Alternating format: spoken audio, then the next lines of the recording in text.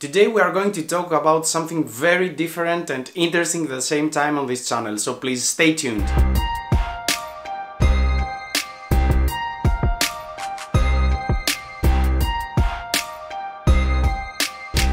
Thanks for tuning in, my name is Angelos and this is my perfume vlog. I'm a Greek fragrance enthusiast, aka Greek perfume aficionado, and of course if you enjoy what you see, the topics, the videos here, please don't forget to subscribe and turn on the post notifications in order to stay up to date with any future upload. Before I start this video, I would like to wish to each one of you Happy New Year, Happy 2020, 2020, you name it. I'm wishing from the bottom of my heart, first of all, health, prosperity, happiness, love, whatever you like to be fulfilled and be accomplished in this new year. So as you've seen from the title of this video, today we are going to talk about the ingredients you see mentioned on the labels, on your perfumes, your favorite perfumes, the perfumes you buy from a retail store, and you see this label with ingredients and you probably wondered in the past what the heck are those ingredients. My sole purpose for this video is not to let's say express my opinion about why these ingredients are mentioned or why are there any limitations, which we are going to talk about briefly later on this video, but for you to understand and get some information about the ingredients you see mentioned on the labels from the perfumes you buy. So except from the most complicated ingredients that we are going to see in a little bit, there were always been mentioned some other ingredients, some basic ingredients like alcohol, water and fragrance, which as you can see I have two bottles from the early 1990s, and this one is from 1992. This is Guerlain Heritage, and you can see we have alcohol, fragrance and water and some other stuff which are actually some colorants, some additives in order to give a more pleasant color for you to purchase, a little bit more attractive, you know, that kind of stuff. So another one is a photo from Karl Lagerfeld, and this one is from 1993 if I'm not mistaken, and you can also see alcohol, fragrance, etc, etc, water, I think, yes, of course, water. So this is something very common because you can see from Fleur de Lalita, for example, from Ducite, I have the box here, and you will also see in the first lines aqua, fragrance and water. And I'm doing this comparison because these are from the 1990s and these are from the late 2010s. So you can see that these ingredients were always being mentioned on the boxes, on the labels. So I will briefly mention a couple of things about what alcohol is this and what water is this and what do we mean with fragrance when you see fragrance or parfum. So first of all, alcohol. Alcohol in perfumery, we don't use drinkable alcohol because of the taxation. The taxation for drinkable alcohol is tremendous. You can see it when you're buying booze or something like that. You can see why it's very expensive, and also it's a little bit more harsh, let's say more dry for the skin. We use some denaturants and we use denatured alcohol. What does it mean, denatured alcohol?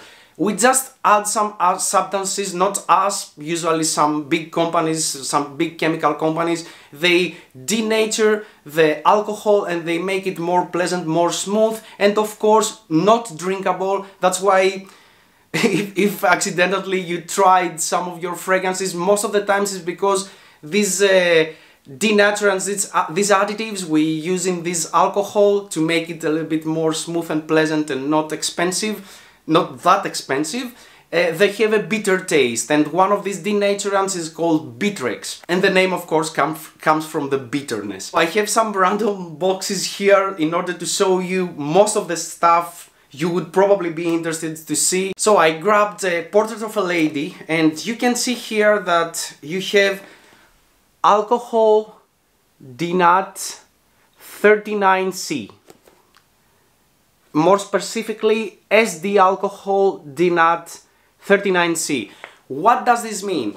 This indicates specifically which denaturants we used for this denatured alcohol. So SD alcohol is specially denatured alcohol, and 39C indicates the specific substances we used for this denaturation. That's it with alcohol. You can also see only alcohol denat, which means alcohol denatured, and you will also probably see just alcohol, but trust me, it's always denatured alcohol. And another one you might encounter is SD alcohol 40B. That's it with alcohol. I think I covered the subject. So let's move on to the water, which is more simple than alcohol. The water we use here is deionized water. Deionized water means it's a very more purified water, and it's actually the same water you are using when you want to iron your clothes. That's it with water as well. So let's move on to the fragrance, to the actual point. So you see mentioned fragrance.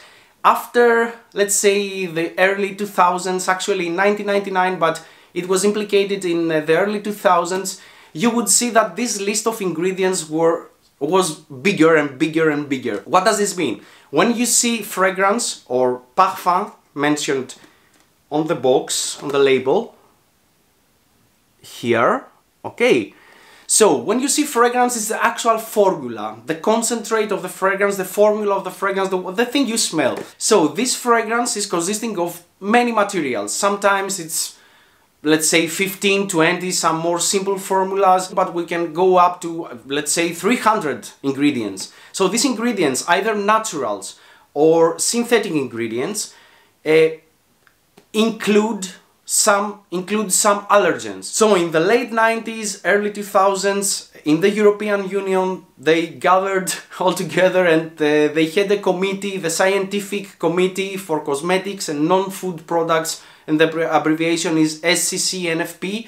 They decided that they had, if a brand wanted to sell in a retail store to consumers, in a physical retail stores in European Union, they had to mention some allergens, because they realized that some ingredients, either synthetic or naturals, they include some allergens. So these allergens had to be specified and indicated on the labels, on the boxes, because people who might be a little bit more sensitive and had some allergic reactions to some ingredients had to be mentioned. These ingredients had to be mentioned in order to prevent any, let's say, frustration or allergic reaction. This committee also collaborated with IFRA. You know IFRA, this is International Fragrances Association, so they had, IFRA represents actually the fragrance industry, so they had to collaborate and discuss and evaluate so they could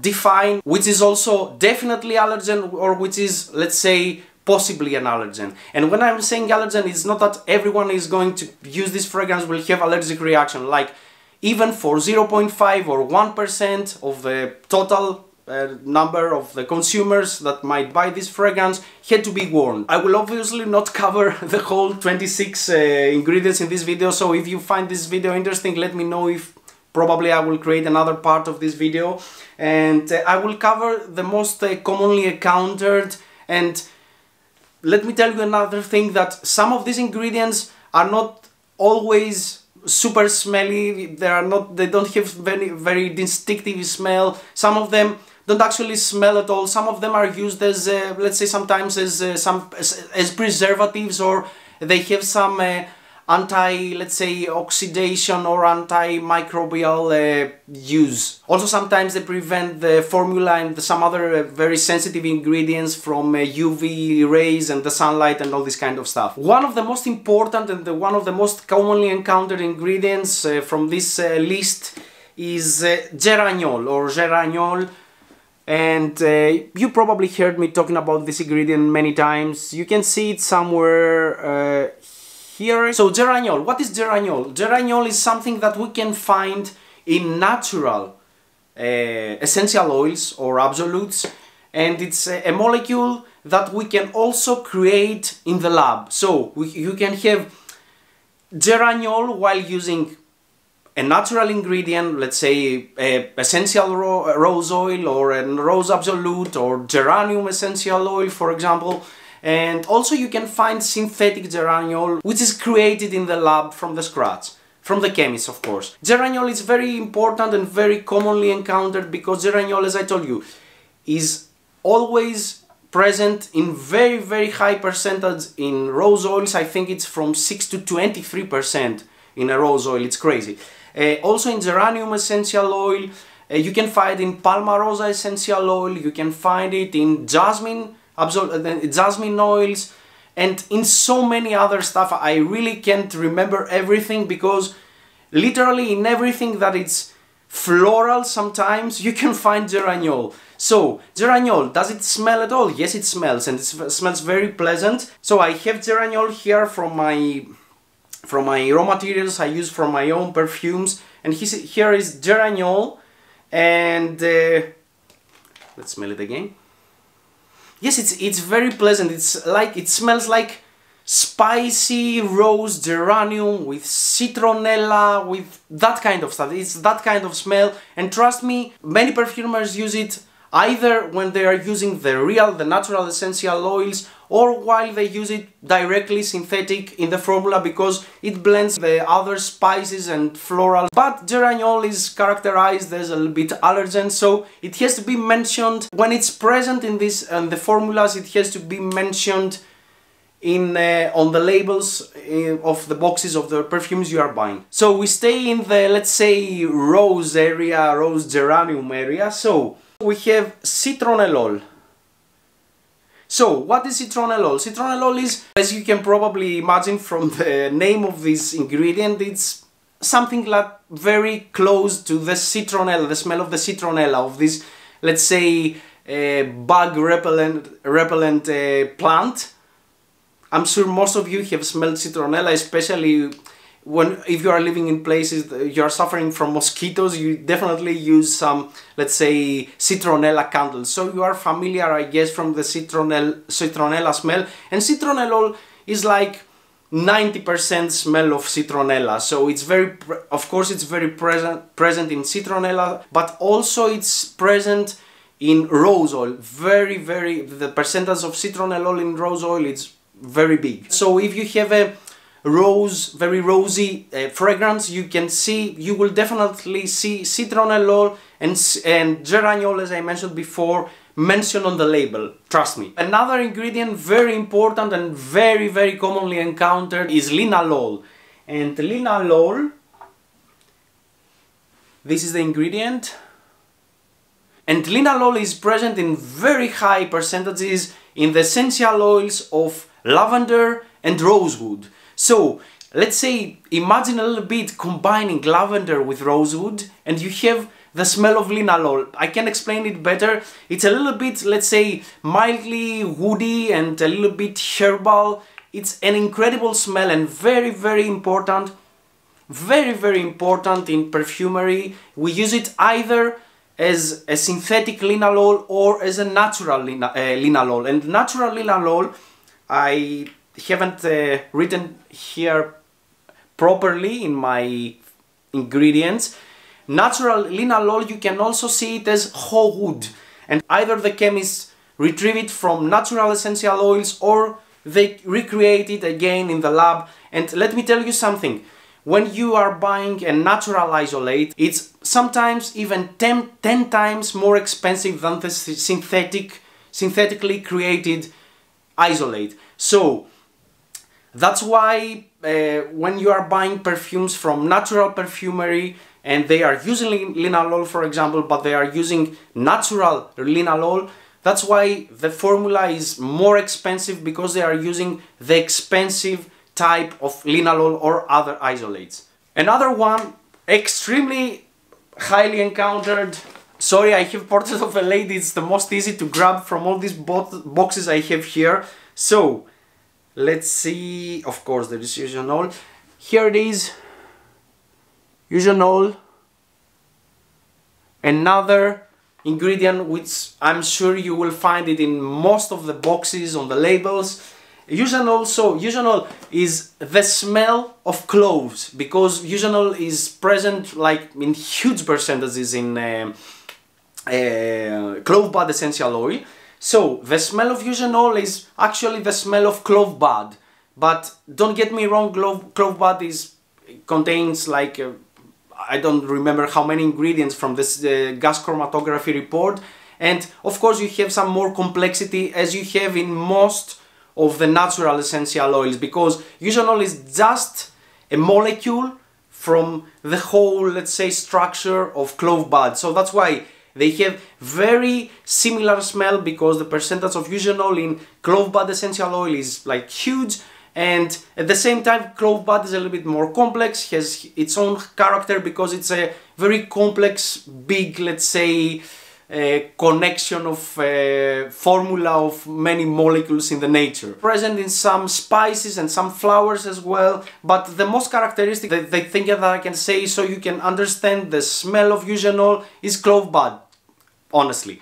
So we have here clove bud essential oil, and you also have you might see two types of eugenol, either eugenol or iso-eugenol.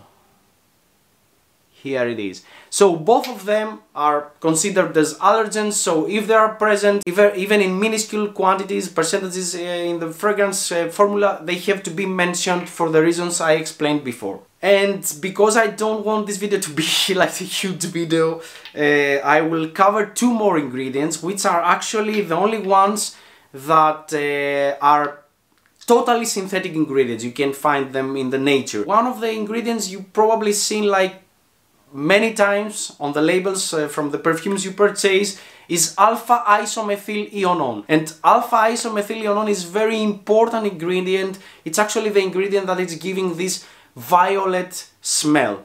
I will show you some fragrances that have alpha isomethylionone, and it's very present there, so you can actually detect it. So one of them is the infamous Yves Saint Laurent M7.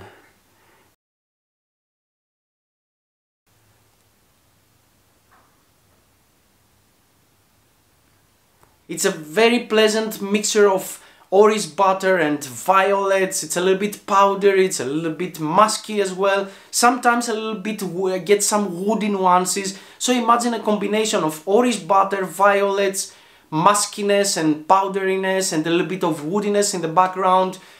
Some mustiness sometimes I get it because it's a very complex synthetic ingredient. Trust me, it's not very, let's say, straightforward, that smell and that's it. When you see the pyramid on Fragrantica or base notes or wherever, or Parfumo, and you will see, when you see violets or orris or iris, it's definitely there, trust me. Alpha isomethylionol is also present here in Portrait of a Lady. I'm not promoting Portrait of a Lady by all means, but I have this box very easy to grab here. So you see alpha isomethylionone. So last but not least, totally synthetic ingredient. You can find it in the nature.